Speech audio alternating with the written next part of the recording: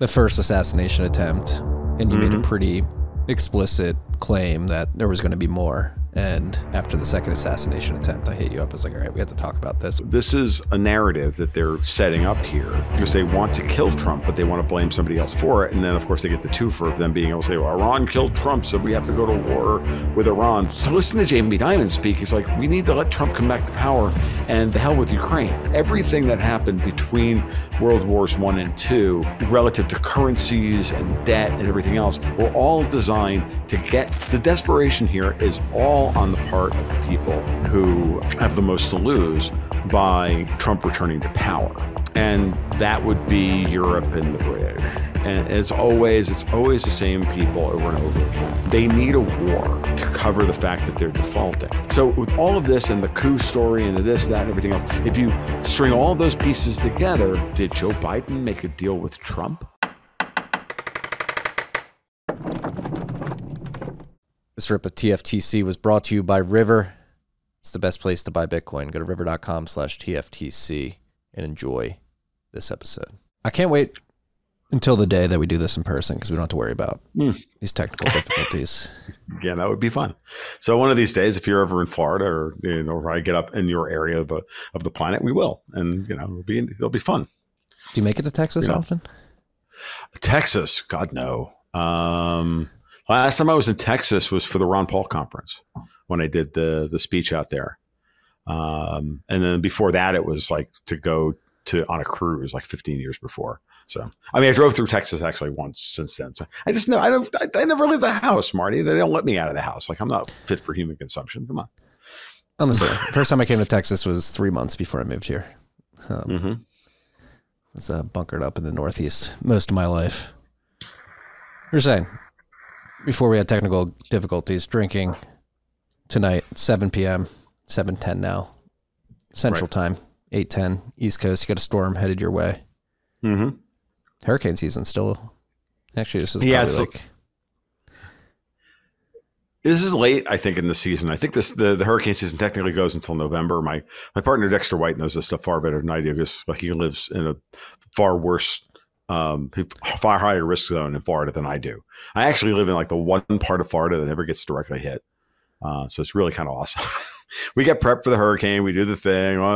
We lose power because of where we live, right? Because we're the first ones to lose power and the last ones to get it back because we're at the end of the grid, right? The grid literally stops at my house, and so if there's any surge whatsoever, we lose. My neighborhood will lose power, even if it's just a surge that blows the breaker on the substation at the head of the.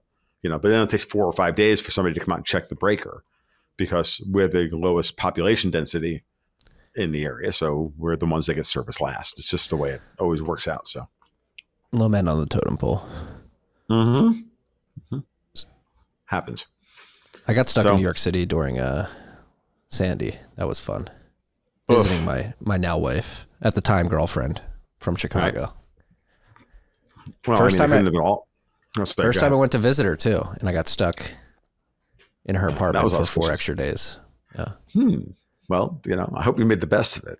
Well, it turned out well. I'm married, 2 children now.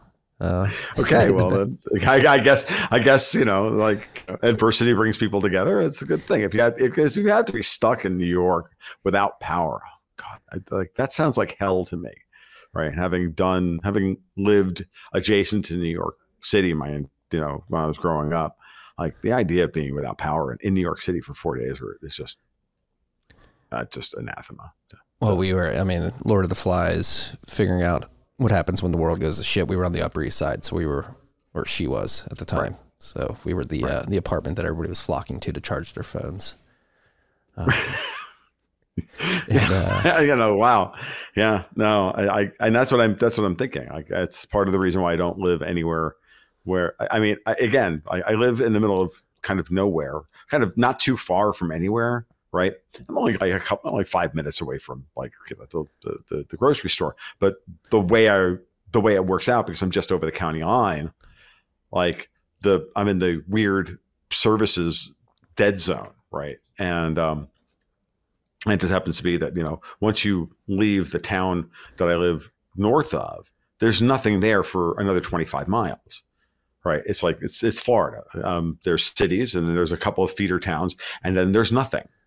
And then there's the next city. And then and that's just the way it is. And it's, especially North Florida is dotted that way. So, you know, it has its advantages and disadvantages. The advantage is, well, you know, if you're without power for 4 days, it's not going to be Lord of the Flies and you're not going to have to worry about, you know, people randomly wanting to steal your shit. And on the other hand, the wind blows and the power goes out for 4 days. Yeah. So sounds a lot like Texas, actually. Right. Speaking of hurricanes, I mean, that's the reason I brought you on is leading because I hit you up because I don't know if you recall, but in July when we recorded, it was right after the first assassination attempt. And you made a pretty explicit claim that there was going to be more. And after the second assassination attempt, I hit you up. I was like, all right, we have to talk about this. There's a hurricane brewing, if you will. Right. Allow me to analogize here. Sure. Leading up to the election. It's all very weird now because the second assassination attempt, obviously on the golf course, guy seems like a kook. Seems like the government was very well aware of him. What's going on in your mind? I always defaulted that these people are straight out of central casting, and you know, and I can't get away from that. I'm not saying that I know that for certain. This guy looks like a true believer that they probably radicalized and all the rest of it. That's fine, but you know, there's too much smoke here, and the fact that the Justice Department is blocking the state of Florida from doing an investigation into this is a telltale sign that there's something to hide. I mean, why would they hide? You know, if this guy was just a random crazy, well, then just let it go to discovery and let this guy go to jail and, you know, let the state do their job. But no, the feds want to step in and, you know, take the investigation over and whitewash it and throw it under the rug. Like there's clearly smoke here. And I thought it was a cool thing on DeSantis's part, Governor DeSantis's part, to force that issue into the open. That's what he's supposed to do. And that's his dog whistle of saying, look, this is a state issue and this is a state crime. You know, I'm sorry. It just is. It's attempted murder. And, you know, that's our job. You predicted this. Many people predicted this leading up to the election. Things are going to get extremely chaotic, more chaotic by the day. They have today. Apparently there was a third assassination attempt. Iran has them in the crosshairs. And then you have all these things going on in parallel. Israel creeping into Lebanon. Right. Zelensky coming to Pennsylvania and openly campaigning for Kamala Harris. And I'm at the point where I'm completely confused because I'm like, what is going on here? Because the Iran thing doesn't make, like, what do they have to gain here? They don't have anything to gain. So this is a pure kind of psyop thing. Like, I'm sorry, I just don't buy it. Like when Mark Levin is out there screaming, "Oh, Iran's trying to kill Trump," I'm like, oh, please. Like Mr. Neocon himself is out there screaming for war on. What a shock. No, this is a narrative that they're setting up here. Because they want to kill Trump, but they want to blame somebody else for it. And then, of course, they get the twofer of them being able to say, well, Iran killed Trump, so we have to go to war with Iran, blah, blah, blah. Like, they're desperate. The desperation here is all on the part of the people who have the most to lose by Trump returning to power. And that would be Europe and the British. And it's always the same people over and over again. They need a war to cover the fact that they're defaulting. They want to default. They need to default. They're going to default. There's nothing they can do to stop it. Even with Powell cutting interest rates by 50 basis points the other day, the markets have sold off in a way that they shouldn't have with that kind of result. And if we're having connection issues, it's, you know, we have a hurricane coming through and I'm on Starlink. So yeah, I'm at, you know, I can see myself, like my feed is terrible. So I can only imagine what you guys are seeing. And I apologize, but there's nothing I can do about it. I'll just call up the God and tell them to hold the hurricane off for an hour, and then we can go on with the world. Right. So, but that's, that's a cover story. Okay. You've got, von der Leyen and Starmer putting out photo ops on the sidelines of the UN. They're desperate to try and force the United States into these conflicts. And the Pentagon has clearly made it that they're not interested in fighting a war with either Russia, and barely are even willing to fight to show up and fight for the Israelis here. So there's something else going on. The State Department wants this. The Ukrainians in the State Department, the Blinkens and the Newlands and the Kagans and all those people, the Vindmans, they all want this. The British need this because they've guaranteed all this debt, and they've made guarantees to everybody about how they were going to carve up Ukraine after they destroyed Russia, and then force the Russians to pay reparations. And everybody, attendant to that group that fomented all this, we're going to get paid. So that's the BlackRocks and everybody else. I mean, and by the way, JP Morgan is involved in that as well. And yet, to listen to Jamie Dimon speak, it's like, we need to let Trump come back to power, and the hell with Ukraine. So, what's going on there, right? Yeah, and hasn't there been posturing within the State Department and Blinken get put on the sidelines as well? I read that last week. Yeah. Well, what happened, I think, was, there's a lot. I mean, there's a lot to unpack. I'll be honest with you, Marty, part of me is like, it's all going to be fake and gay until the election. So I'm just waiting for the election to be over and done with. But, last week, the two things that happened. And when I get to that point, sometimes I realize that all I have to do is wait for the two really discordant pieces of information to happen. And then everything else doesn't matter. Everything else is kind of downstream of those two events. And the first event was when Secretary of Defense Lloyd Austin met with Zelensky in Mannheim in Germany and told him flat out, "You're not getting any more missiles, and you're not getting our permission and our support, logistical support, to strike targets deep in Russia. We're not doing this."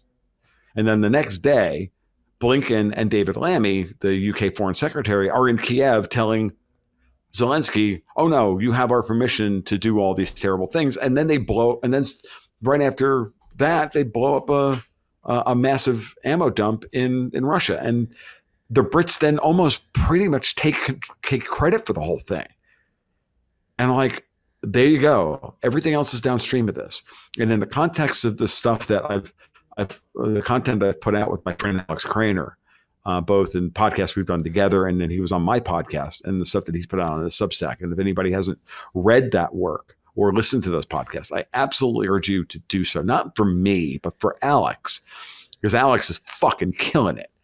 And he pretty much figured out that Ukraine is in default on the original tranches of debt that were issued through the IMF to them, which the British guaranteed. This is the TLDR, is that the British guaranteed a whole bunch of debt through the IMF, and now Ukraine is in default. And that they were given a 2-year grace period, which ended on August 1st. And in the lead up to August 1st, Zelensky goes and addresses Parliament. He addresses the cabinet, the British cabinet, which a foreign leader hasn't addressed the British cabinet directly in 60 years. So this is existential to the British at this point. So they need somebody to come in here and try and make this war happen. And it's analogous to what they did in World War I, in the lead up to World War I. Give me just 2 minutes to explain this, and then I think it'll all make kind of sense here. In World War I, the British borrowed a fucking ton of money from the Americans, right, in order to fight the Germans. The French did the same thing. So the reason why Woodrow Wilson, I got that right for the first time. I always get him and Hoover mixed up. But Woodrow Wilson was so gung-ho into getting us involved in World War I was because we had a whole lot of debt that would have gone bad, right, in the United States, in the American banking system, American investor classes, if Britain and France couldn't seal the deal. And so Versailles is as much a punishment system in order to ensure that the British paid the Americans back. And then there's some stuff about the Dawes bonds after the German hyperinflation and everything else. But everything that happened between World Wars I and II, relative to currencies and debt and everything else, were all designed to extract the wealth out of Germany to pay reparations, particularly in perpetuity, to Britain and back to the United States. So the British put themselves in a vulnerable position. And Wilson, I can't believe I cannot get these two straight. I always do this. It's so funny, and because they're both terrible. And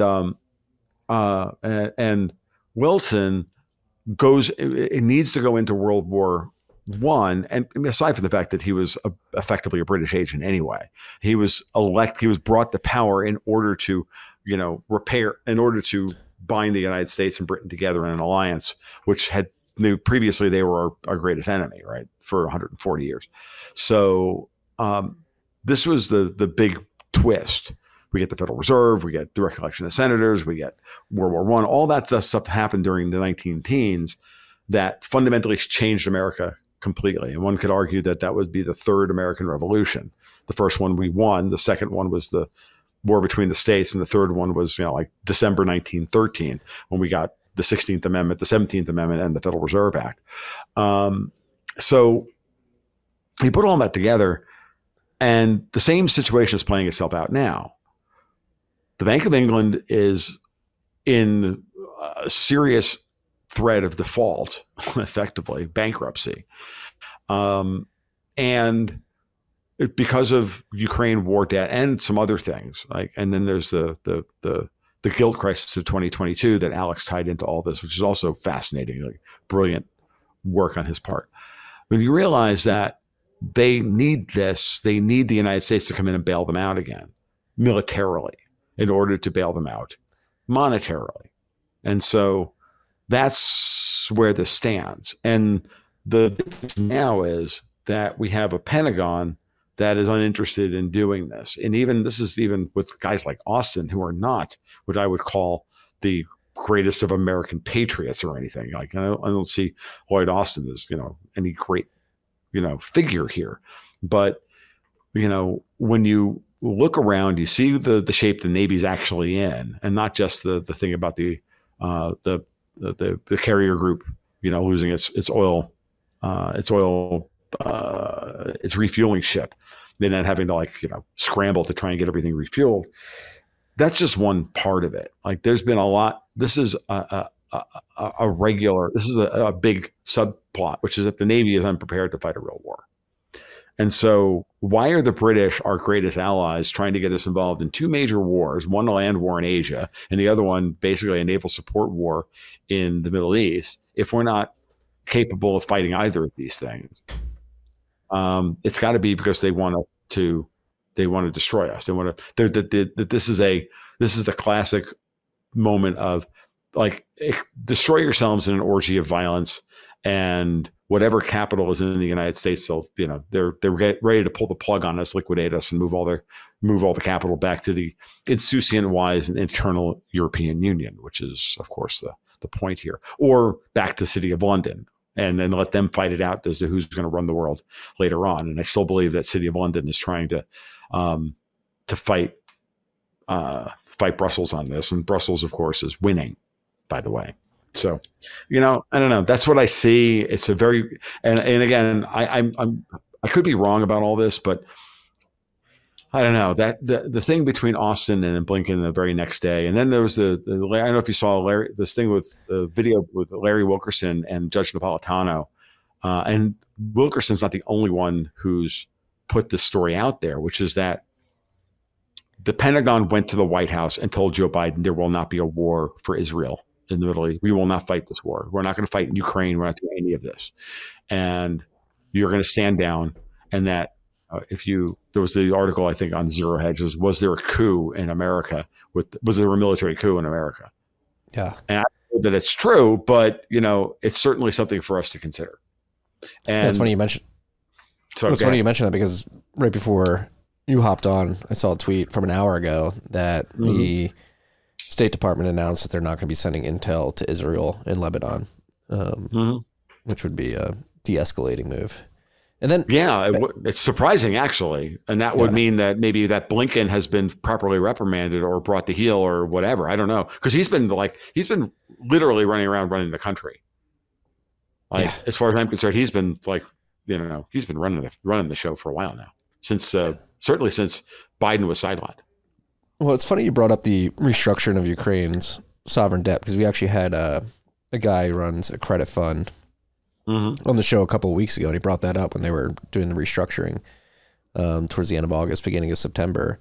Said their yield was trading at like 18%.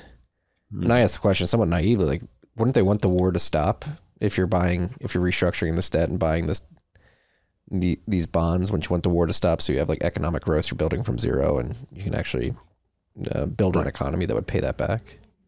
Right. And his answer was? He didn't have I think, that would make sense, but like, who knows what's going to actually happen? Right. It's what should happen is not what is happening. And what is happening is that it's not about Ukraine. Like, they know they need Russia's. There's a couple of things. They want Ukraine's physical assets. They want the oil and gas under the Sea of Azov, and the Eastern Black Sea. Trillions of dollars. Trillions of dollars. They want the coal, the lithium, all the rest of it, right? The steel, like, they want all of that stuff. $10 trillion, they think of, of assets in that area of Ukraine alone. And the EU wants that to happen as well, because the EU wants to bring Ukraine in, but they can't bring Ukraine in with just the farmland, because then the European farmers would be uncompetitive. If you watch the prank phone call with Vovin and Alexis and Radoslaw Sikorski, the former Polish foreign minister, who's, by the way, a complete and utter British asset. Period. Like, period, paragraph, end of story. The guy was educated in the UK. He speaks with a freaking British. He's Polish, but he speaks with a British accent, for Christ's sake. Like, you listen to him, you're like, oh my God, you are such a British asset. He's the guy who tweeted, "Thank you, USA, for blowing up the Nord Stream pipeline." So he got caught in one of these prank phone calls with Vovin and Alexis and gave the whole thing away. Said, look, we want to. You guys are not going to become part of the EU until we can figure out a way to bring you in such that the European farmers won't be pissed off with you, because you will outcompete all of our farmers. So by extension, if you can bring Ukraine in and create a European oil and gas sector, for example, and if you can move the money in there, then we can have we can balance this out, right? That was one. The other thing he said, which was very, very interesting, he said, you're not going to see Polish troops in Ukraine unless there's a ceasefire. And then we can be brought in, then they can be brought in as peacekeeping troops, which of course is, that's the standard plan. Let's call a truce, and then, gear up for round two of the war. Putin, of course, understands this and is not going to give them anything. As a matter of fact, what he's doing now is he's now finally letting his military really make some serious gains in the Donbass. It's very clear now. He's taking very specific, strategically important targets for the first time since Bakhmut. So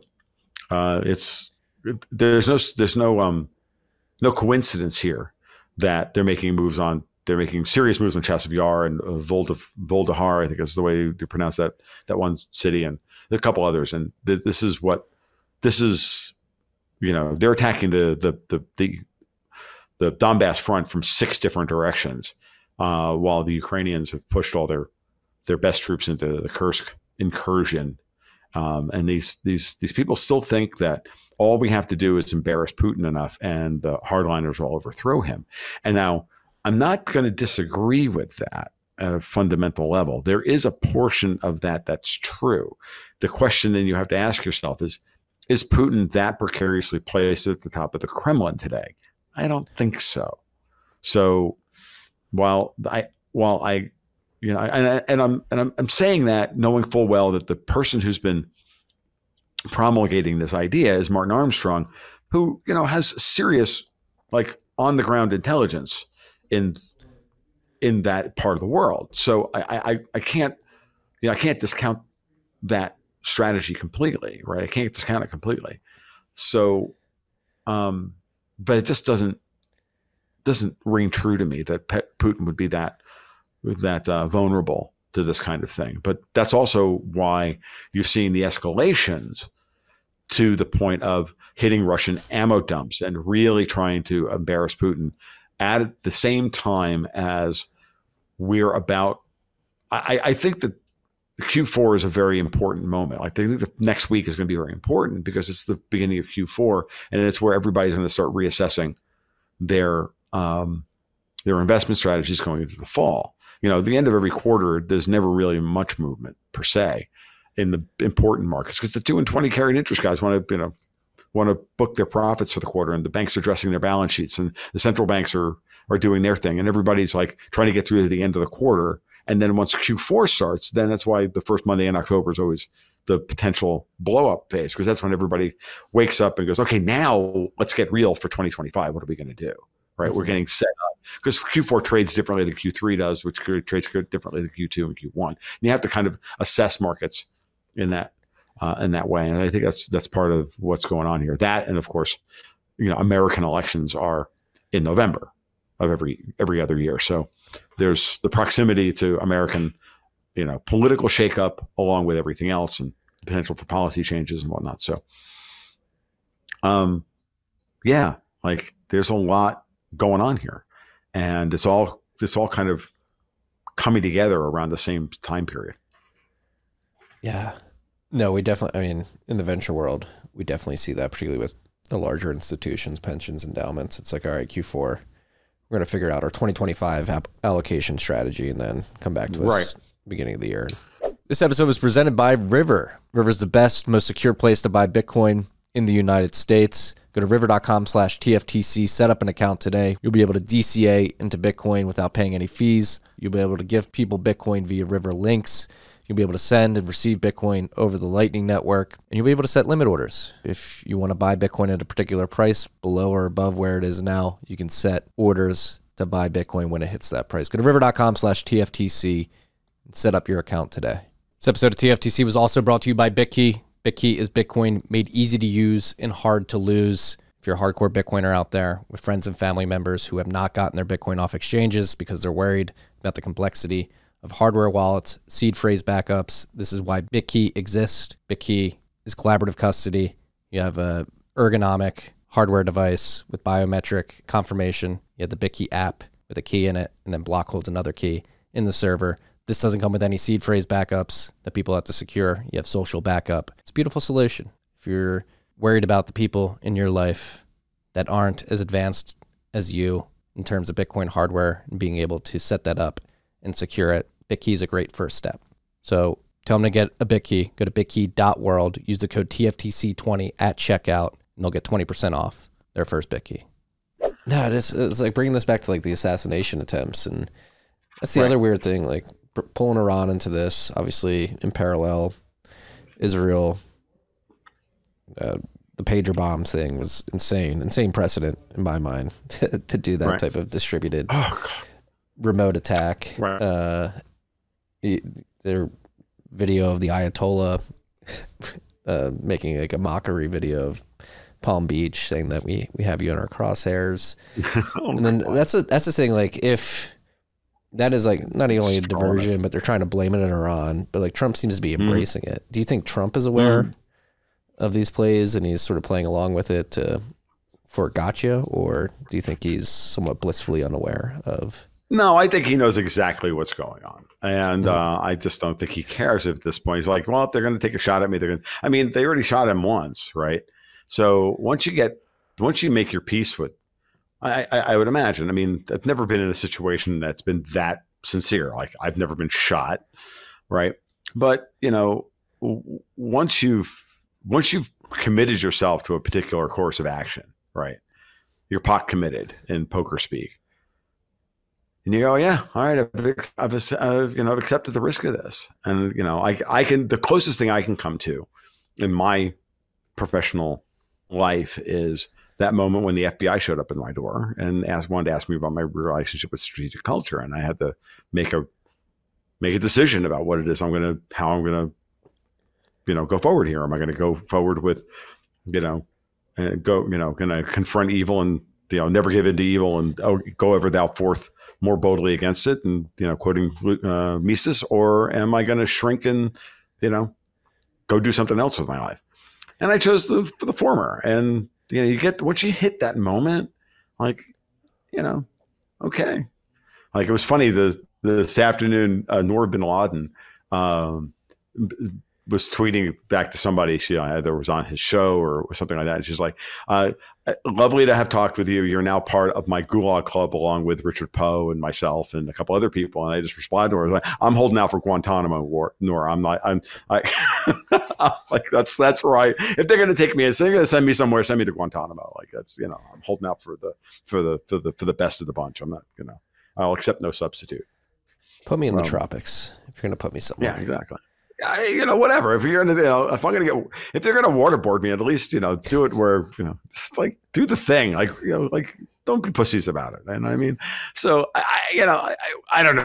I'm just kind of vamping here when I say something like that. I don't, but it is something that you think about. And so I can see Trump just going, look, I'm pot committed to this. I know what these people want to do, and I know what they're doing to me, and I don't care. And that's that. And I'm still going to be Donald Trump. And okay. I mean, what else has he got to do? I mean, he's 78 years old. This is now his legacy. Like, this is his legacy, not the buildings, not the business, he made the point of this, he made a turn at some point in the past. Like Trump, don't like Trump. Think he's the right person, don't think he's the right person, over it, don't want to see the second season of the Trump show. I don't care, whatever. At a certain point, you have to look. He made a decision on this, and this is his legacy. And the interesting part about it, on the other side of it, is his counterpart, Joe Biden, who everybody's now forgotten about.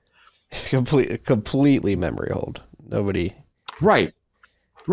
But let's talk about the discordant moment when Joe Biden grabs a MAGA hat off of a kid and puts it on his head, and then carries it as he goes up the stairs to the plane.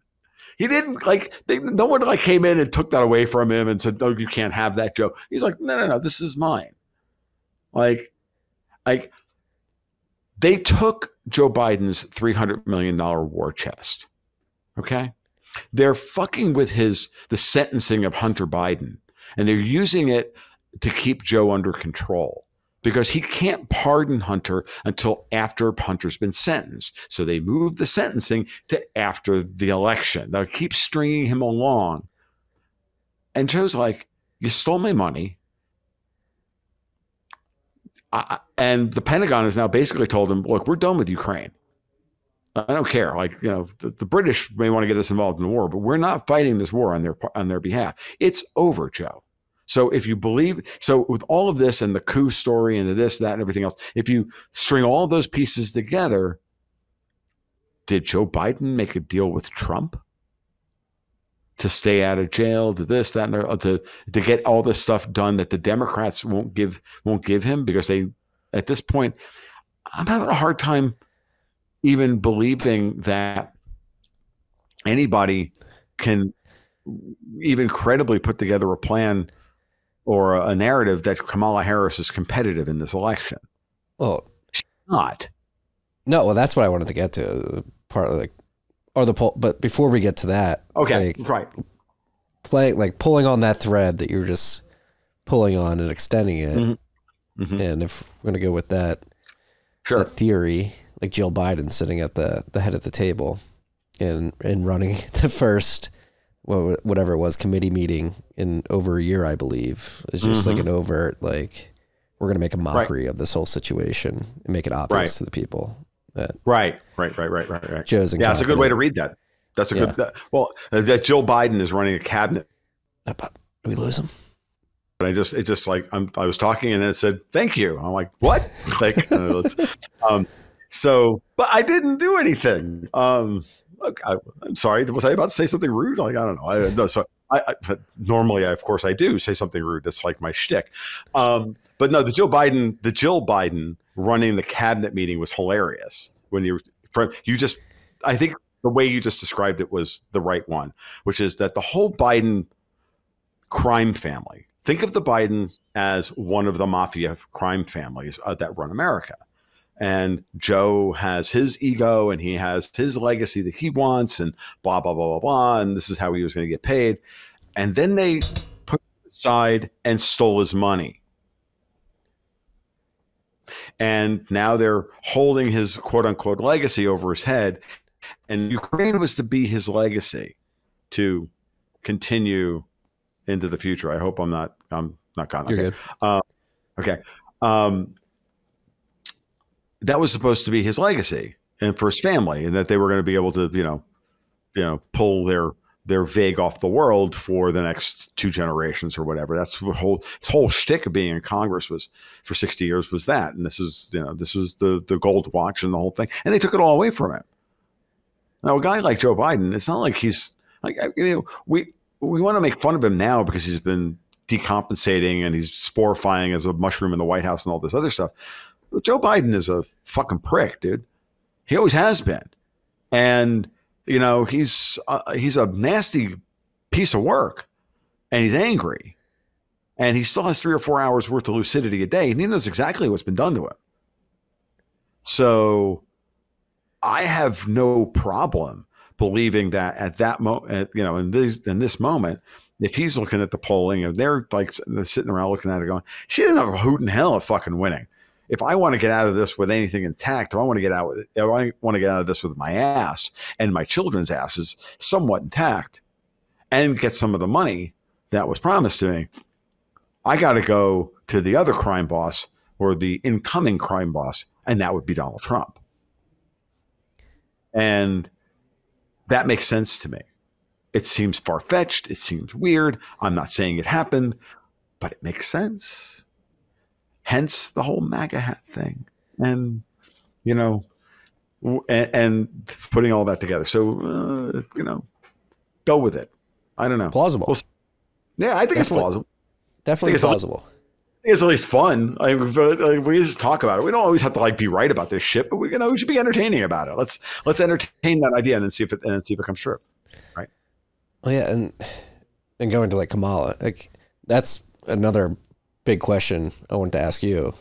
Mm-hmm. The polls are, we knew they've been fake in the past, particularly in the 2016 election. The polls leading up to the election and that result proved that the polling was way off. And this seems even more far, in 2016 it wasn't even far-fetched. It was a bit surprising that Trump won because people were still riding Nate Silver and whatever the company I forget what it was, something 456 538. or whatever. 538. 538. And his polling was gospel and Trump inevitably won unless you were on 4chan. That was extremely surprising to you. And wasn't surprising to me at all. It doesn't seem like it seems completely off kilter, the polling. Yeah. And you see Kamala going to campaign rallies and doing very few press conferences, but when she does, she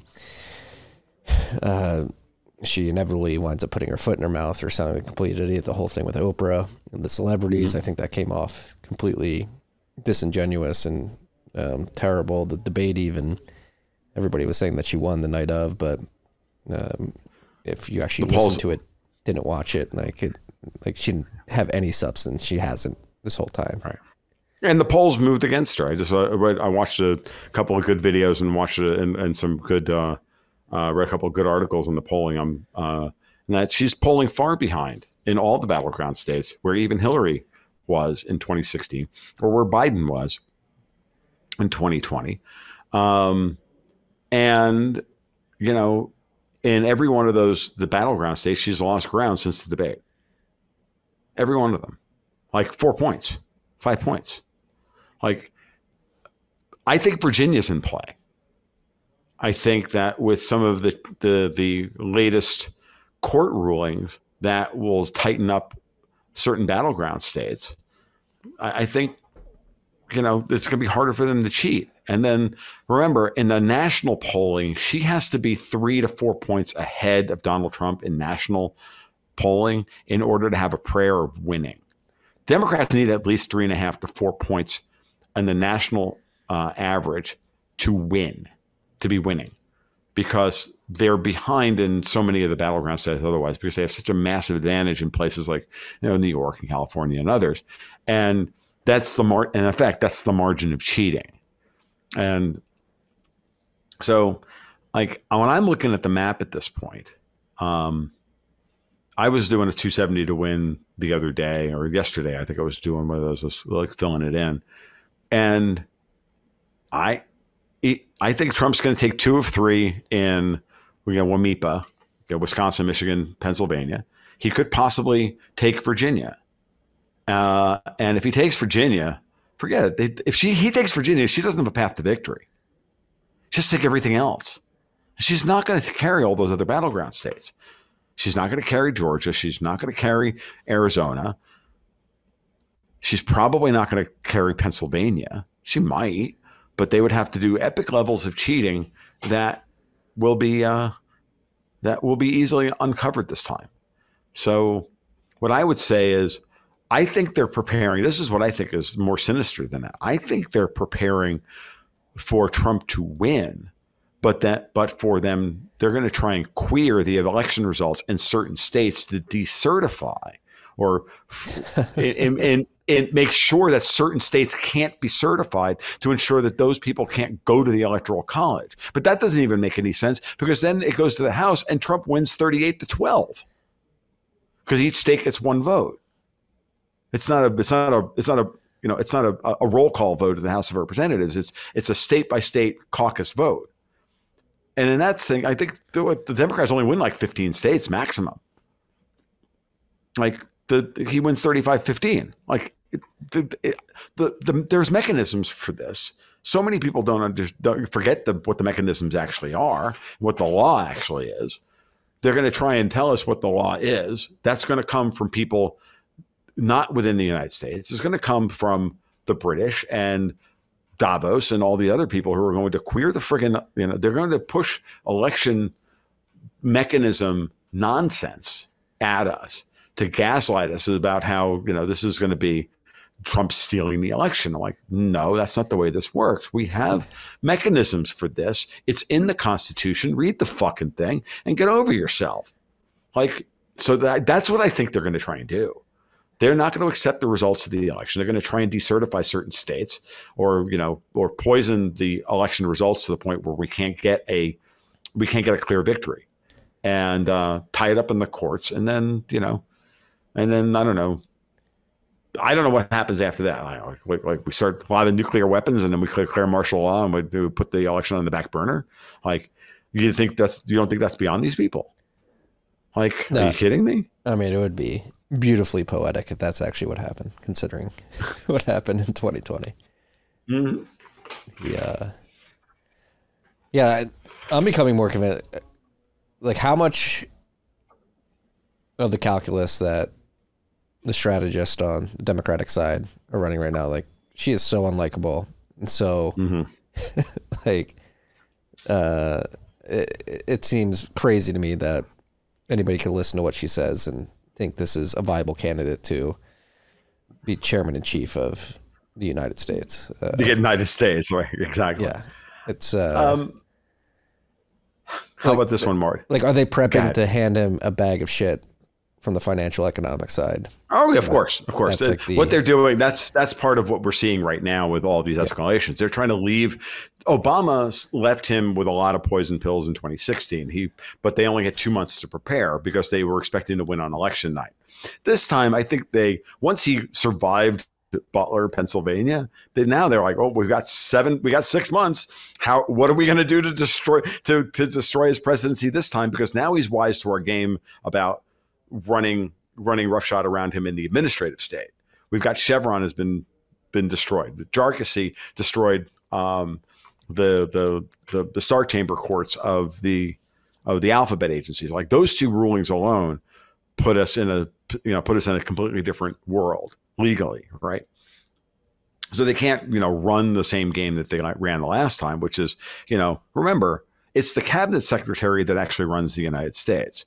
Executive orders are not orders. They are requests by the president to the cabinet secretary to implement these things. If the cabinet secretary doesn't want to implement those things, guess what? Doesn't get implemented.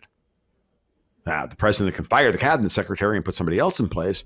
And during Trump's first presidency, he was not in a position. I don't think he was in a position to really be able to do that. One, no one wanted to work for him because the guy, the whole thing was a shit show.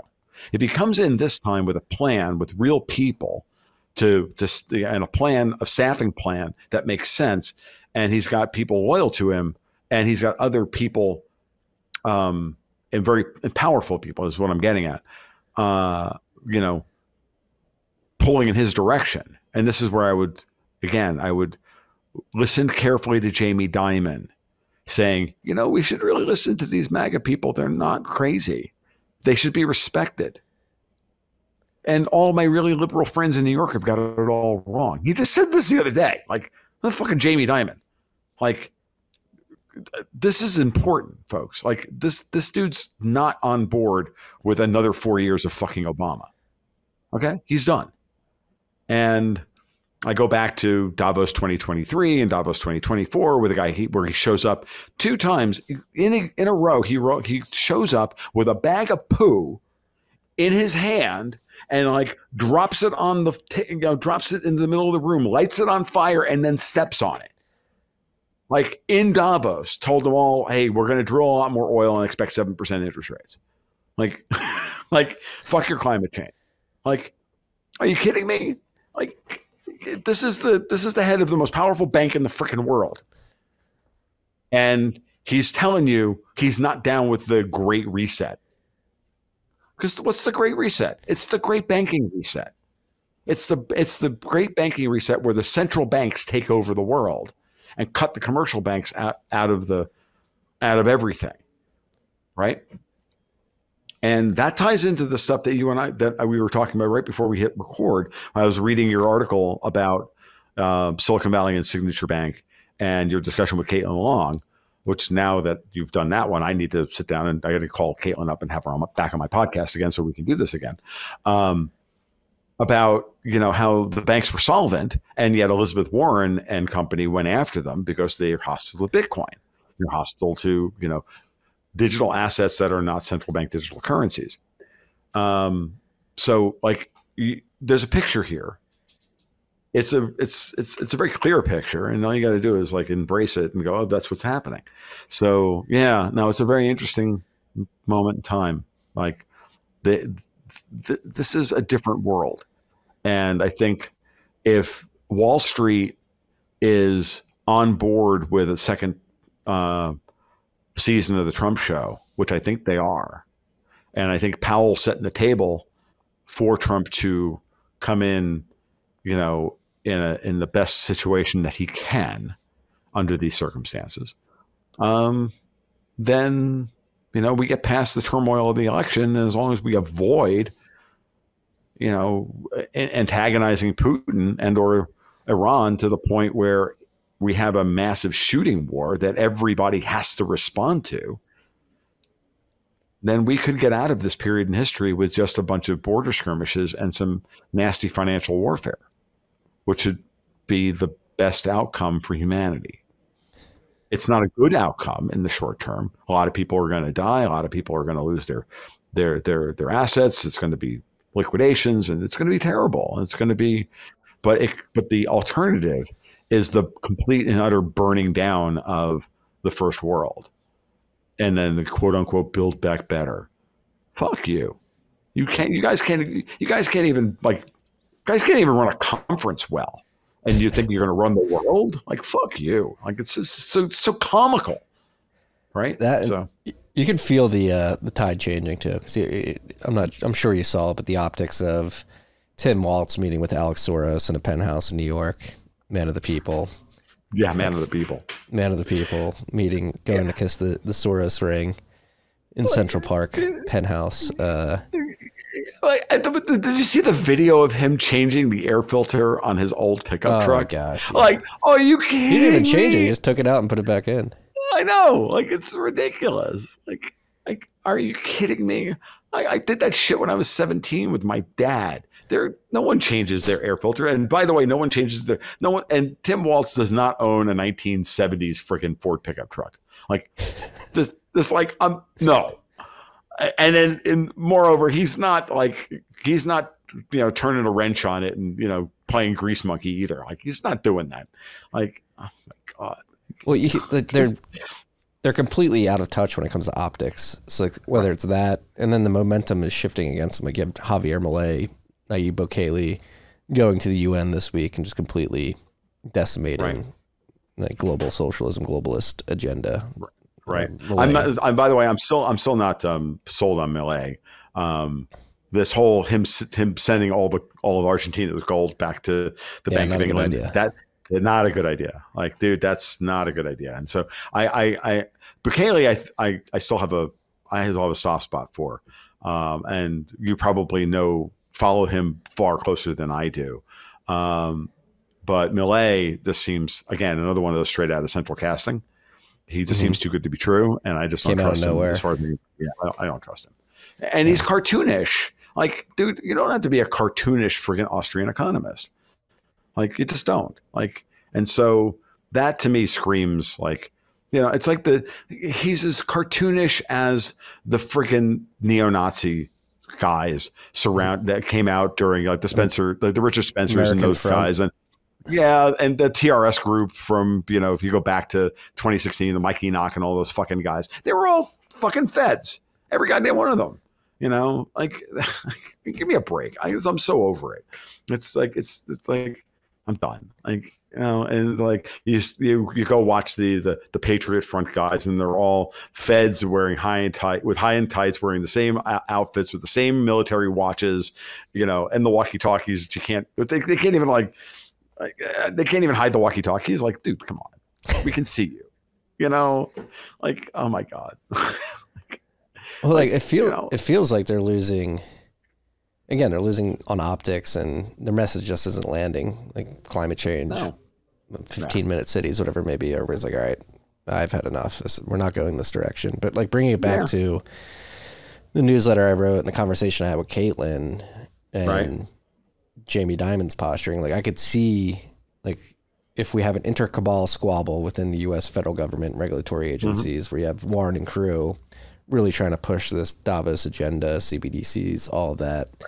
Like this may be where they really dropped the ball and fucked up massively is with what happened, what I wrote about, what Caitlin and I talked about, which is by targeting banks that were servicing Bitcoin companies, particularly Silvergate and Signature, it essentially incited the bank runs that happened last year and created that banking crisis in March of last year. And again, just pulling on the thread that you put out there and running with the idea that Jamie Dimon is sort of fading that part of the intercabal squabble.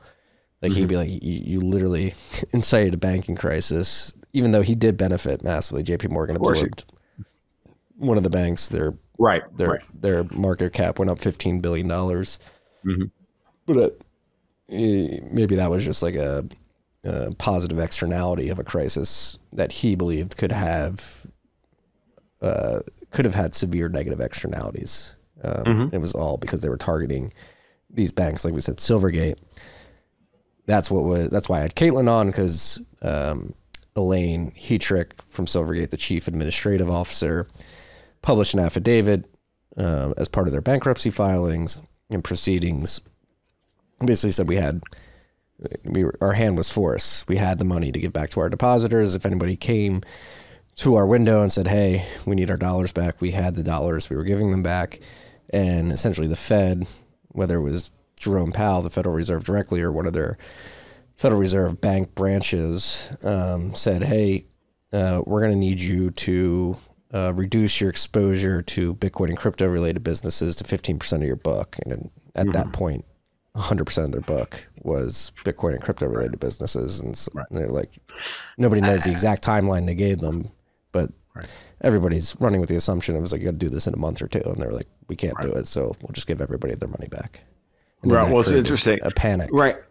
Right. And that created the panic and the bubble. And then, and the history happens. Right. No. And I was just thinking about that. And I was thinking about the conversations that I've had with Caitlin, because we've been trying to square, the arguments that I've been making about what the Fed's trying to do with what's happened to her with Custodia Bank. And it's been a real conundrum. And we've had multiple conversations on this, and I have to, and it's been hard for me to make heads or tails of it. What I can say is the following: no argument that the Fed is not. I think if the Fed is okay with Bitcoin having a certain role, it's not. It's in having it. They're okay with it having a certain role as long as they have, it's ring fenced in a particular area of the market that serves their interests, right? That I can make. What's the word I'm looking for? That I can see, right? I can also see that there are plenty of big players on Wall Street that want in on the crypto banking game as well, and they want that business, and they don't want that business in upstart banks. They want it in banks. They want that business, so they would be happy to piggyback on Elizabeth Warren being, doing her Davos thing, and then them benefiting from it by absorbing the book of business, i.e., Silvergate Bank, and all the rest of it. And then if they have competing technologies, to Tether or to some other stable coin. And then there's the other side of it, which I still think my angle on it has a role to play as well, which is that don't just look at the fact that those banks were solvent. I think that's fine. I had no problem believing that Silvergate and Signature were on the up and up, but in that respect. But at the same time, we also know that FTX was a freaking money laundering scheme for evil Davos money to destroy our fucking political system. Like, this is it's that argument that I've been making for a long time, that the money goes out, gets levered up at 0% through the Eurodollar markets, and then comes right back into the United States to destroy us culturally and economically and legally and everything else with our money that they levered up. And then, and then they create a bunch of Ponzi schemes to pay everybody to go run around in black bloc and burn down Minneapolis. Like, this is it's reality, folks. This is what they've been doing. And the fact that, and the timing on FTX's, I still go back to the timing on them taking out FTX was on election night, 2022.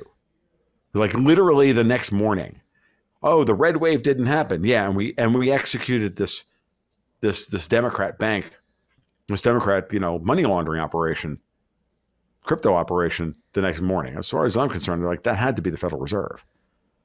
Right. If you believe that, and it still fits that, like, Powell and company and Wall Street are responding to the greater global macro picture that the world is moving back towards mercantilism. It's moving away from globalism to a regional currency block world. And when you have the world's reserve asset and dominant trade settlement currency and all of this, how are you going to do that and not cause massive dislocations? Well, you have to start the process of changing the flow of dollars around the world. The first thing you got to do is start draining the offshore dollar markets, which is what we've been doing for 3 years. At the same time, you have to then start cutting off all of these avenues of massive leverage within those systems. And so you go after the Eurodollar markets, it's easy. You raise interest rates to 5%, and all of a sudden, they can't infinitely rehypothecate dollars through the shadow banking system. But part of the shadow banking system was created, part of the shadow banking system today involves crypto. So that has to be executed as well. Okay. It's not that crypto is a bad thing. It's that version of crypto, that era of crypto, had to be destroyed if their goal is to get control of U.S. monetary policy and make it work for the United States as opposed to the world. And so it's just, in a sense, these banks kind of got caught in the crossfire, or kind of caught in a drive-by shooting between, bigger players. And that may be the way, that's the way I read it. And then, as I said to Caitlin, I'm like, I'm hoping one day that you and the Fed can come to an arrangement when the time is, from their perspective, it is going to happen for them, but it's going to happen when the time is right for everybody to allow that to happen. And that's the frustrating part for her. And that's just, I think that's just reality. She's trying to do it right, of course. And I applaud her effort. I want to see Caitlin succeed. I want to see Custodia Bank succeed. I want to see all these people like removed from power. But then there's reality, and the reality is sometimes reality is a harsh mistress. So, yeah, no, a couple of things here. It was interesting after that affidavit was published. I believe it was Thursday or Friday of last week. Over the weekend, headlines started popping up like, "Oh, we're gonna not have to force through the SAB 121 bill, and we're gonna maybe test things out with BNY Mellon first. We'll let them custody Bitcoin." On behalf of their clients. And so it was like BNY, so Bank of New York Mellon, huh? Oh, you mean Davos Bank? Yeah. Davos Central on Wall Street. Yeah, great. Yeah. So that headline came out, and then you have what's going on this week, and that's like, the other thing with Custodia, that's where I think the Fed could be messing up. Yeah. So Custodia trying to get their master account. They're corresponding with the Federal Reserve Bank of Kansas City for some reason. Maybe it's the closest in proximity. I think it is. To where they're domiciled in Wyoming. Mm-hmm. And maybe what they have to do is interact with that bank. But it is. They wrote an amicus brief in July of this year. And this is where the Fed could really mess up, because the amicus brief was written by a really good constitutional lawyer. It basically highlights that the Federal Reserve Bank of Kansas City is extrajudicially undermining state law, and particularly the dual banking system, where you have state chartered banks and the Federal Reserve System. And constitutionally, you're supposed to have competition between those two. And if you're going to unilaterally deny a state chartered bank a master account, you have to have power from the executive branch. And since the Federal Reserve Bank branches, their boards and their presidents are appointed via the board, which is owned by the privately held commercial banks, like they may be breaking constitutional law because they don't have a mandate to actually unilaterally, arbitrarily decide that a state charter bank can't get a master account. And so that, because that's what Austrians. Goldbugs have been saying for years, is like, most people don't know the Federal Reserve is a private entity, and this attack on Custodia may be the lifting of the veil for the general public of their this private entity. You're right. And it's funny because Caitlin and I discussed the beginnings of that when it had just come down. The last time she was on the podcast, she didn't have very much time to talk, so we only were able to talk for about half an hour. Because she had other things going on in her personal life, and sad. And I have to get back to her and find out. We need to have part 2 of that conversation. But that's exactly the point she made when she was on, when she and I talked a couple of months ago. Thank you for reminding me of that, because so much stuff goes through my head on a daily basis. I can never remember it all. But that is a very important point, and that may wind up being Custodia's big contribution to the world. Yeah, they may never get their master account, but they may finally put some controls on the Federal Reserve System, which would be phenomenal. And then we talk about the article that Ellen Brown just put out about the state banks coming back, and that the state of Florida is now considering creating a state bank in order to combat debanking of individuals and companies that run afoul of DEI and ESG. And again, this is why having a guy like Ron DeSantis as your governor, who's a former judge advocate general and an excellent lawyer, as your governor is a good thing, right? Because Ron is very sharp. And so Ron knows exactly what he's doing. He's also a very sharp politician. So I give him, he's a terrible campaigner, but he's excellent in every other way. He's a tremendous freaking administrator. He's done such good work for the state of Florida. It's not funny. So, sorry, conservative treehouse crowd, free Republic crowd, but, DeSantis is not a moron. Sorry. And by the way, he's on the Trump team. That's just the truth. So, when you put it all together, like, that's a big deal. Like, if Florida goes through with a state bank, and there's like 17 other states that are doing this. We have the State Bank of North Dakota is very successful. So, here we go. Let's get down to it. And now, what's interesting about this, Marty, when I first, because this is now, it literally just pops into my head right now as we were talking about this, putting it all together. When I first theorized about what the potential for SOFR was, when I went back and thought about all this stuff back in 2021, and I was like having my great, kind of Sherlock Holmes moment, and it was all just kind of happening, and all just kind of like laid out in front of me. I'm like, oh, that could be cool. One of the subplots, one of the things that popped into my head was that SOFR could catalyze, is the right word for this, catalyze going back to the original conception of what the Federal Reserve was supposed to be, which was a reserve bank, or 12 reserve banks, regional banks, with regional interest rates and regional liquidity and blah, blah, blah, blah, blah, to help keep the banking system, in effect, liquid, but regional and competitive, so that the Kansas City Fed sets a different rate from the San Francisco Fed, from the New York Fed, and then wherever you have, you have competition for capital based on regional interest rates. Well, I even asked Daniel DiMartino about this when I had her on the podcast. I said, could SOFR lead to the re-regionalization of the Fed funds rate? Meaning it just replaces the Fed funds rate, and then everybody trades relative to a premium or discount to SOFR on a regional basis. And she's like, well, yeah, but they'll never give up that power. I'm like, well, obviously they're not going to give it up willingly, duh. But she's like, but yeah, that's possible. Like, so now start interfacing that with this move towards state banks. Start thinking in terms of how the Fed might have fucked up badly in how they've handled custodia, and the fact that may be what Powell is actually trying to accomplish here. Is Martin Armstrong has made the point many, many times. He's like, and I don't, as an Austrian and as a free money guy, free banking guy, I don't agree with this take.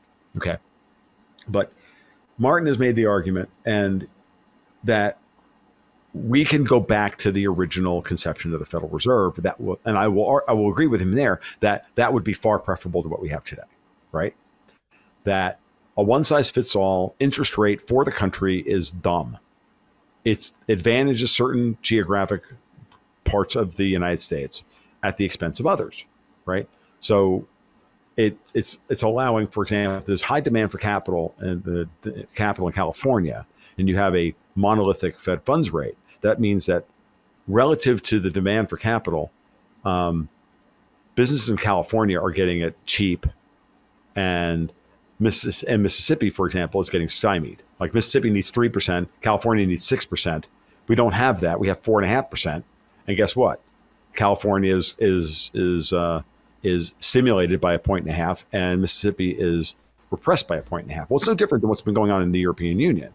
Germany has, I thought about this, and Germany has used the ECB's target rate and the euro as a means by which to run an internal mercantilist campaign against its own member states. And this is how they've been draining capital towards in the European Union, how they've been draining capital towards the European Commission and towards Germany, and then reinforcing their power and destroying the peripheral states like Greece and Portugal and everybody else. And now they've turned their eye, of course, to Italy. Well, that's kind of what we're dealing with here with the Fed funds rate is on the exact same thing. So getting back to a regional quote for interest rates in the United States would set the Fed back towards its original conception, which is better than the institution that we have today. It wouldn't be perfect, but never let the perfect be the enemy of the good. quote Murray Rothbard here, and like these things. And so I think all of these things are like, kind of in play, right? And we're seeing the markets, and then in the various states react to that. Now we're seeing market forces are having the states like want to start chartering their own banks. Yay! This is a good thing. This is a win, right? It's not perfect, but it's the rights. It's a return to federalism, right? And it's a first step towards real decentralization. And so you have that happening within the U.S. But what are you seeing from Davos and company? They want to take these national systems and make them global. We're going to have like one interest rate policy for the entire fucking world under the auspice of the IMF and or the BIS, and that's what they're going for. And that's what they're arguing for. And so those people are monstrous and they need to be stopped. And I firmly think that that's in accordance with the needs and the wants and desires of the people on Wall Street. And at a certain point, the Fed's going to have to give up some power, whether they like it or not.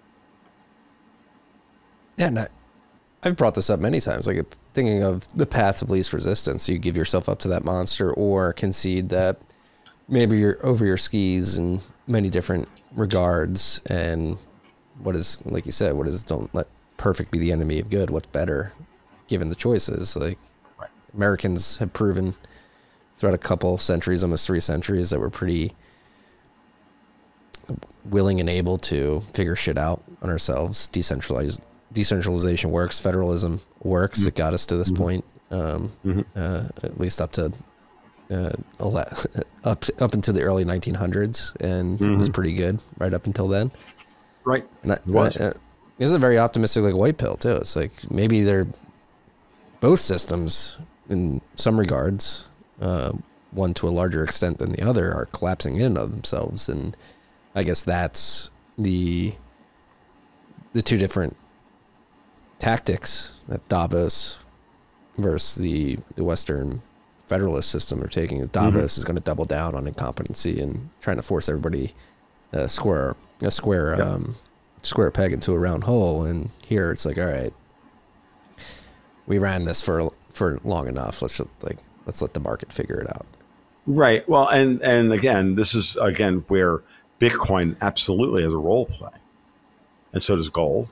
And we may need both of them in different corners of the market to do what needs to be done. The BRICS are going to use gold. Okay. They're not going to use Bitcoin. They're going to use gold, and they understand gold. They're going to use gold. They're not, I don't think they're hostile to Bitcoin, but for right now, gold is going to be the gig. And for us, we have gold. We're going to end up having to deploy our gold. I'm dead serious. Like, we're going to deploy our gold at some point. If we survive this. And if we don't, then the United States will break up, and Davos will win a round in that, they'll target the breakup of the U.S. in such a way that the bond market, because that's always the target here. The U.S. bond market is the target, folks. It's like, let's not kid ourselves. Some of our capital and some of our ingenuity and our capital will escape their rule for now, but they'll think that, well, we're bigger now than we were before, so that we'll just squash those people later. And it's the way they think of Russia, it's the way they think of Iran, it's the way they think of China, and all of this stuff. Well, the truth of the matter is that they're spending a lot of their seed corn right now just to maintain the position that they have. And they're very good at fronting inevitability and fronting that they're winning, because they know that if they show weakness at all, the whole thing collapses like a house of cards very quickly. Because, that's just the nature of, because, eventually we'll have a bank run on Davos as confidence in its ability to project power collapses. No, I think it's happening. The year. Yeah, I know it's happening. Yeah. Go ahead. You compound COVID, which many people thought was a speed run, to try to force things and take the foot off the pedal for a bit. But now, like the immigration crisis, particularly, it's like way Like people, they're eating the cats, they're eating the dogs, they're eating people's pets. Like the memes are great. Many people want to believe that is fake news, but most competent Americans that don't lie to themselves and believe their lying eyes can see like, no, this seems to be happening. And you have like Pete Buttigieg coming out yesterday, crime rates are down. Everybody's like, that's bullshit. Like, like every speed, like they're accelerating at a pace that's very obvious. It's not like the frog boiling in water. It's like the water's already boiling and they're trying to throw us all in it at once. Right. Like, whoa, this is you guys are speed running this, which signals that they're desperate, scared to an extent. Oh, they're very scared. I haven't seen this level of scared for quite a long time, if ever in my life, actually. And that's you bring up Pete Buttigieg or my Dexter White likes to go butt giggler. I can't like that guy. He's a butt giggler as far as I'm concerned now. And I love Dexter. He just makes me laugh, dude. And he came out and says, "What a shock! We passed the Inflation Reduction Act, and inflation was reduced." Like, oh, fuck off! Like, like he's getting ratioed like to hell and back again on that for that one. Like, oh my God, you are so unbelievably unqualified for the job you currently hold. It's not even funny.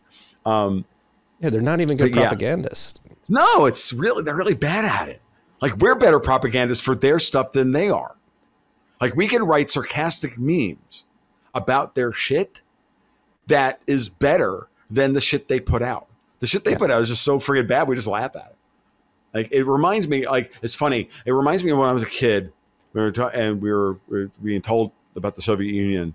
And I remember if we had a Russian foreign exchange student in my high school or not. It was something like this. But I remember hearing stories about this. Like, at the end, there was all these propaganda signs all over, Moscow and St. Petersburg and whatnot about, all this stuff. And we just looked up at the stuff and we just laughed. We didn't believe any of it. It was all nonsense. And it's that, it's like we pretend to work and they pretend to pay us. Like, that's the way things are. And I think we've reached that level of I don't know, crazy, to be honest with you. So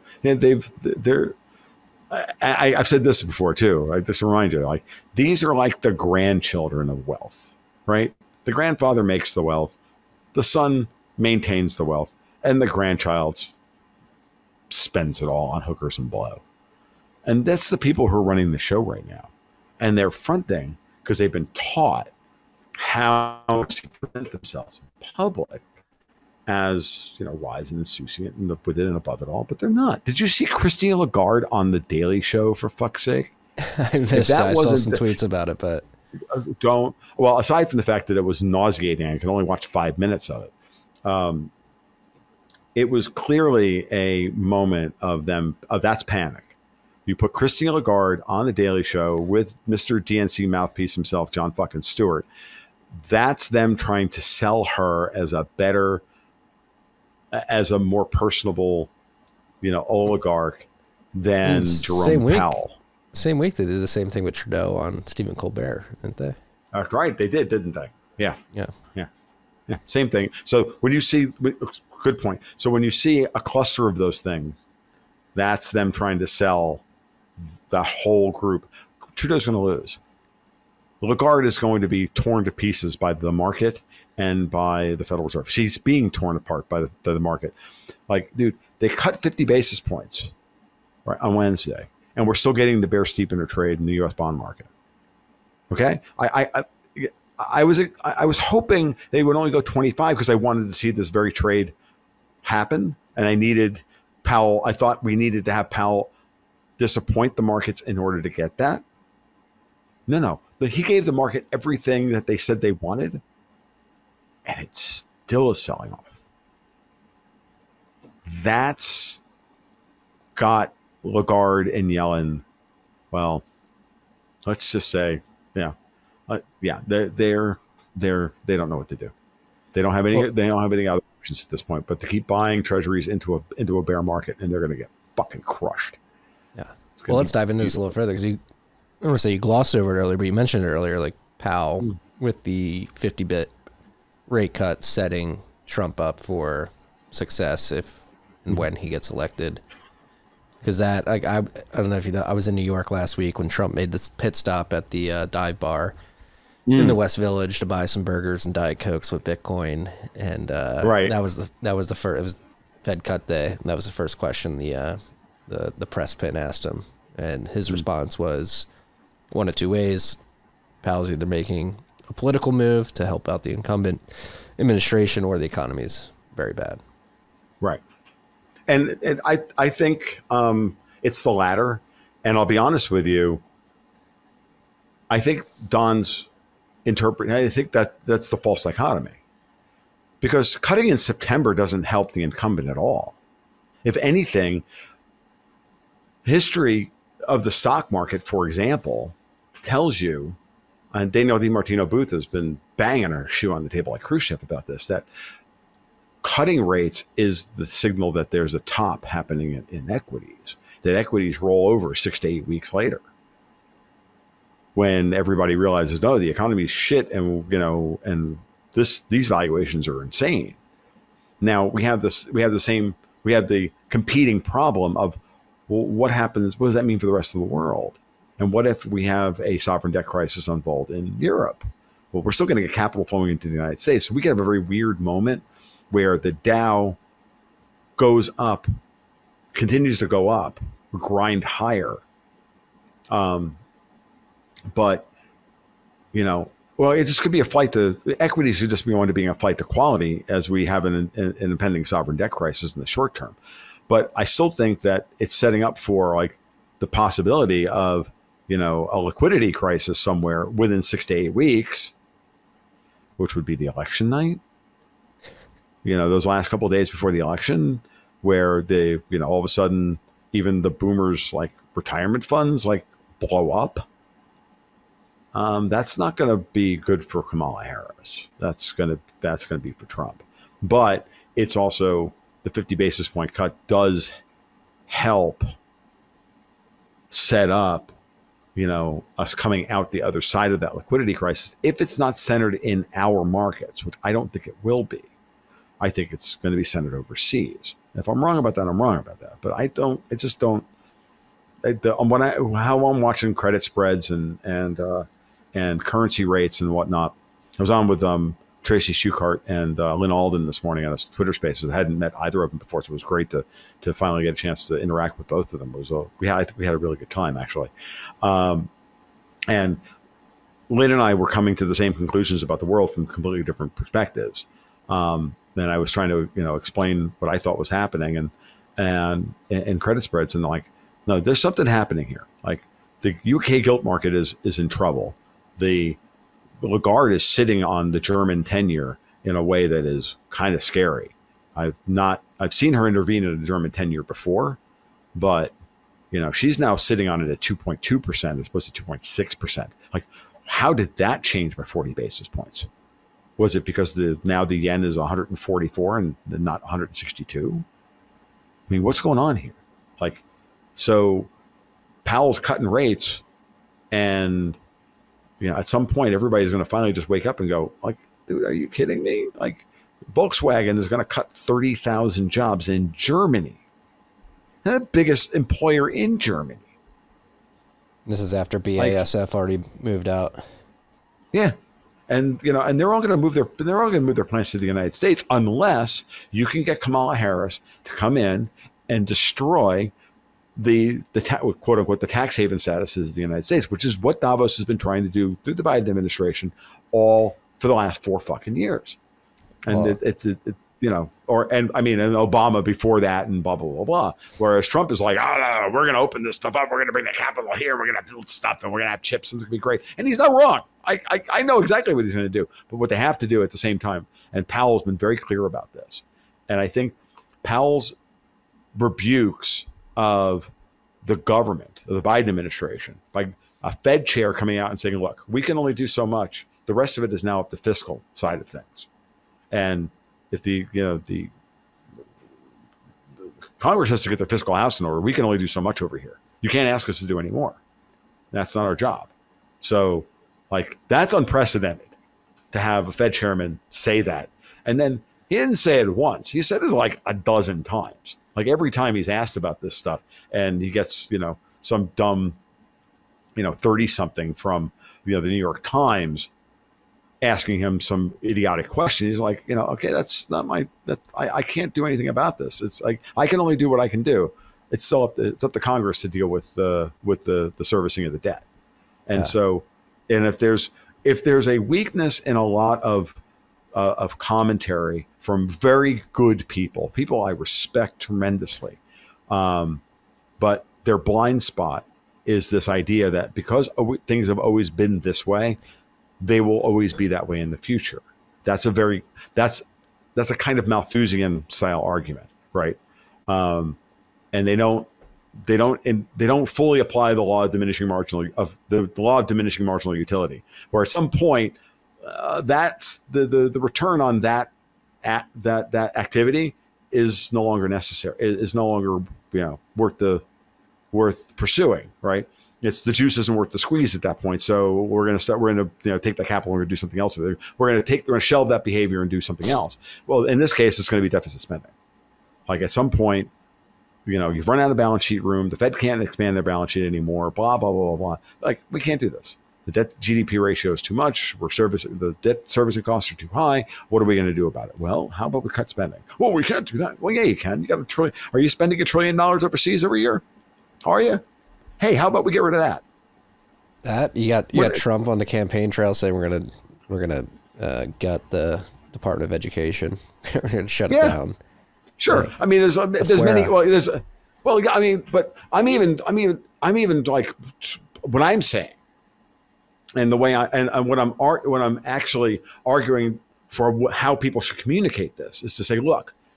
Yeah, that's great. I think the Department of Education is dumb. I think there's like a whole bunch of domestic spending that we do that's dumb and wasteful.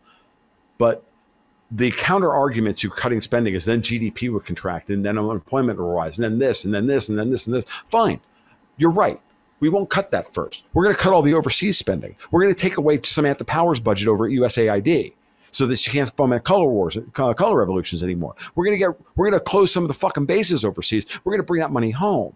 We're not going to spend it out there. That's money we spend out there that has not a dime that doesn't really flow through the American economy. So maybe 10% of it is, the SG&A on that is 7%. So we spend $1 trillion overseas. We spend $70 billion in domestic spending to manage that $1 trillion worth of spending. SG&A costs us 7%. That seems decent. Okay. Well, how about we cut that out and then we can deal with the $70 billion worth of SG&A spending in the form of unemployment and retraining and everything else and finding these people jobs domestically. If we're not spending $1 trillion overseas, there's going to be $1 trillion worth of investment within the U.S. for those people to go get repurposed and find jobs in the private sector in the real world. Like we don't even have to hurt domestic GDP. Gross GDP will drop, but domestic economic activity and real economic activity won't change at all. That's my argument. Like and I don't see how you can even argue with that point. Like, let's just start there. You're coming off as a very strong America First guy right now. You got to be careful. Okay. I'm sorry. I believe that the Constitution, as flawed as it is still the best foundational fucking document in the world. Oh, by the way. And I happen to think that we have the best freaking corporate law in the world. Oh, by the way. And the best legal system when it actually functions the way it's written. Oh, by the way. So fuck all these other people. Yeah. I want to see America go. I want to see that structure handed to the rest of the world like it was supposed to. And we didn't do that. Yeah. No, and it's, I brought up, look, you can bring up the chart again, but it's funny, like connecting dots, like having this conversation with you 2 days after talking with Caitlin, connecting dots here, top left, executive branch, architects of Choke Point 2.0, Bharat, Rema Murthy, like he was one of the key figureheads that targeted the banks. Yeah. And now he's Kamala's lead economic advisor, is going on CNBC and pushing for unrealized gains taxes and that economic policy that would destroy the tax haven that you described a bit earlier. It would destroy everything about capital handling within the United States. That chart is that slide is outstanding. Gensler is another one. Oh, I remember all the Bitcoiners, like the bad Bitcoiners, frankly, saying, "Oh, Gary Gensler is going to be a chairman of the SEC. It's going to be great. He's a pro Bitcoin guy. He taught a Bitcoin class at MIT." Like, he hates Bitcoin. This guy exudes everything. I'm like, are you kidding me? He hates Bitcoin. This is going to be another. It's going to be 4 years worth of him, sand in the gears, monkey wrenching, proper crypto asset regulation, and he's finally getting excoriated for it on Capitol Hill. It's a good thing. It is a good thing. Mm-hmm. Gary Gensler can go pound sand. He can go pound a lot something other than sand, to be honest, as far as I'm concerned. But it's starting to get late, Marty. I'm going to start getting really salty soon, so we may want to wrap this up so I don't say things that are really bad. No, I don't mind really bad things, but I agree. I've got to jump here soon too. But no, thank you for coming back on short notice, because I wanted to follow up with the assassination attempts, but I think the economic stuff particularly is interesting heading into this, all the chess pieces being moved on the board. And I think it's another reason why I love the conversations with you, because it emboldens my confidence, because every once in a while when you're not having conversations like this and the news cycle hits you, you're like, maybe they are like making progress, and it's like, no, it's all projection. Like they're trying to project strength that has no foundation. And it has. I mean, they have a lot of power still, and they're going to use every ounce of it. And I hope that this is the final point on the way out the door. Like, I hope that the hell I'm wrong, that they're not blackmailing us with a nuclear war. Like, I'm dead serious. Like we could wake up tomorrow and be in a different world. Every day we all wake up thinking it's going to be, we all, the way I ended this morning is that we just had an hour-long discussion about 1 sigma events, like that things are going to move 1 standard deviation away from where they currently are. And, gradually this stuff will move this way and that way. I'm like, let's hope we don't wake up in a 3 or 4 sigma world tomorrow, because that's a 1 sigma probability at this point. We have a 1 sigma probability of a 3 to 6 sigma catastrophic event, which throws all of this out the window. And smoke them if you got them, folks. Like, I don't know what to tell you at this point. Like, I don't have enough. So I don't have enough, sardines and freeze dried meat, like, for that scenario. So, No, and as I've said, we'll do our best many times throughout our many conversations, like that's why being able to do this is important. And I do think, compared to any other point in history, the means of communication that exists today is extremely powerful and being utilized pretty well by the people fighting a good fight on what I deem to be the right side of this battle that we have, this spiritual battle, if you will. Well, yeah, it is a spiritual battle. It's an ideological one, and it's also and then it becomes a pragmatic one very, very quickly. And that's the other thing we have to remind ourselves of, and we have to keep the that spiritual and ideological desire and our philosophical cores, keep them, hold on to them, like cherish them, but realize that you also have to interact with a practical world where everybody has there's so many competing incentives that you have to figure out ways of just be careful about. The way I'm going to put it is this: no one is any one thing at any one time, right? People in pivotal positions can be simultaneously, or to quote Tom Stopper, consecutively and concurrently, hero, victim, and villain, right? The 3 sides of all character. And depending on how you view, how you look, when you look at a figure, for example, like Jerome Powell or Janet Yellen or whomever, you can see them, you have to see them from all sides. And I hate to even do that for Yellen, because I think she's the villain. But, look at a guy like Powell, who's a very pivotal figure, I think, in history. Look at a guy like Trump. Look at some of these people who are confounding in their they're the fulcra on which all of this will turn, and they're going to have competing roles that they're going to want to be cast in, and we have to be willing to view them from different positions, from those 3 perspectives, even though we know in the grand scheme of things, in our philosophical hearts, they're one role. They're a villain, or they're the hero, or they're the victim. But a guy like Powell is all three all the time. You can't be Fed chair and not be all of those things. So that's the way that's what I would argue people for to do a little bit more of. And if we do that, I think all of our commentary gets better. It's what I try to do as best I can here and there. So, and I fail, all the time, but I do my best to do that. And if I can do that, and it usually yields the best insights. It's like, well, let's just reframe that person and think of it from their perspective. Now what? Oh, that's interesting. You know what I mean? Yeah. Well, I think you do an incredible job of it, and it certainly opened up my mind and changed my perspective on many things. And I appreciate these conversations more than you know, and I appreciate you doing this late on a Wednesday night. It was a fun one. I like the night riffs with you, Tom. Cool. Well, maybe we'll do it. Maybe we'll just do it and do the evening thing again. That's fine with me. I'm okay with that. So I adore these two, Marty. I have a great time doing them, and it's always good to catch up. So let's do it again, in 6-8 weeks, and we'll see where we are. Yeah. Stay safe in the storm there. I will. And until next time, thank you. You're welcome. Thank you. Peace and love, freaks. Take care.